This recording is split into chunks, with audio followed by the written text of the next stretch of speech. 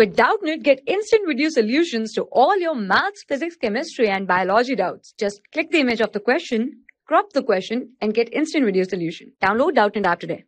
Hello students, so the question is the instantaneous speed of a body can be measured.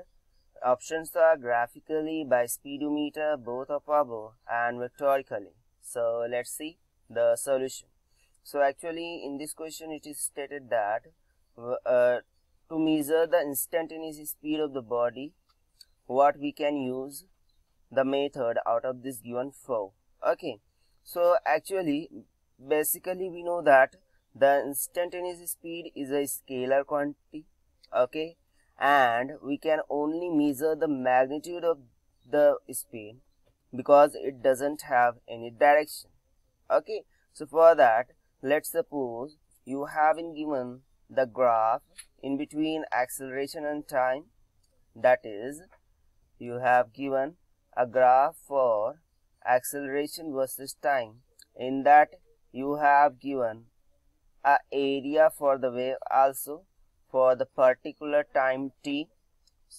Okay, if you have been given the area for a particular time t, so by using this graph and area you can able to find the instantaneous speed of the body.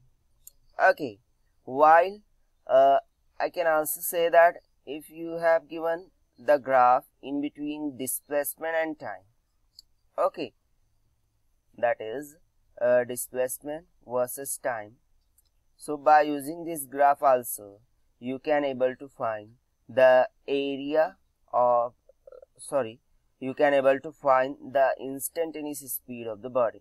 So here we can say that by using graphically, means by graphically we can able to measure the instantaneous speed of the body, and hence option first is absolutely correct.